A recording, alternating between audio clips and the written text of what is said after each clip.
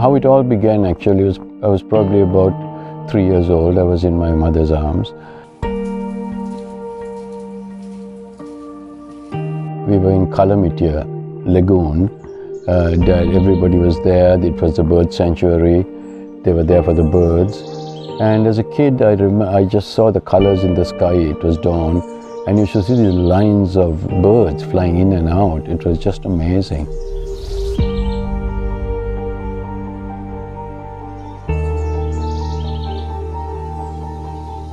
Long time ago, when I was a snake collector, I had a dear friend of mine called Vicky Atukorale. He was Sri Lanka's first diver. He was Dad's friend, and we used to travel around a lot with him and learnt a lot about the environment.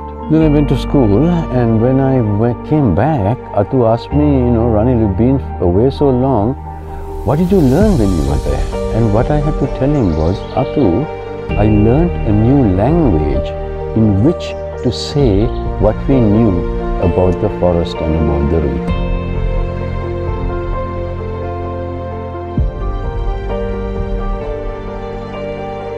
Of course, the other thing that really prompted me, I was looking all over the place, and eventually I came to the Uva. And when I came to the Uva and I was looking around, I noticed something very peculiar here. And that was that there were no large trees, because this was settled for a long time. There were no very large trees, giant mango, etc. So I started wondering why this was, because it was very poor in trees, this area. And then I saw the note from Governor Brownrigg to Major MacDonald to suppress the Uva Rebellion.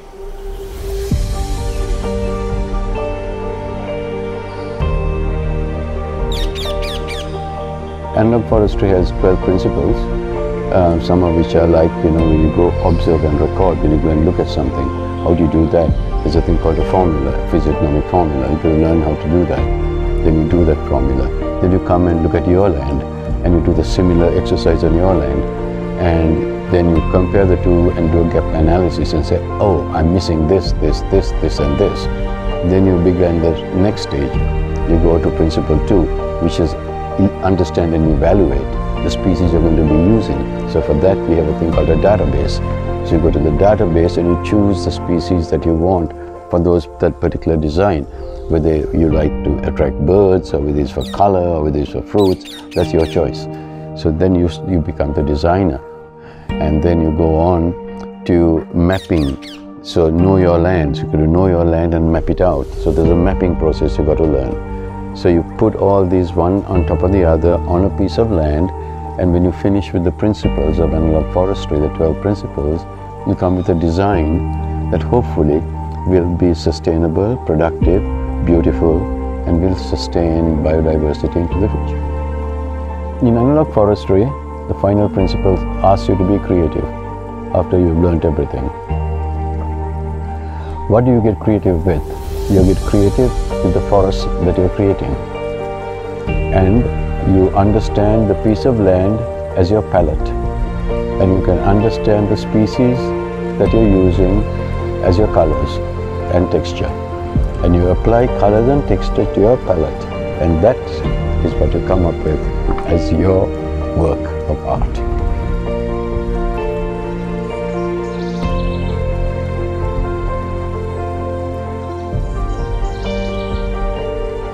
And I will quote Ananda Kumaraswamy, who says,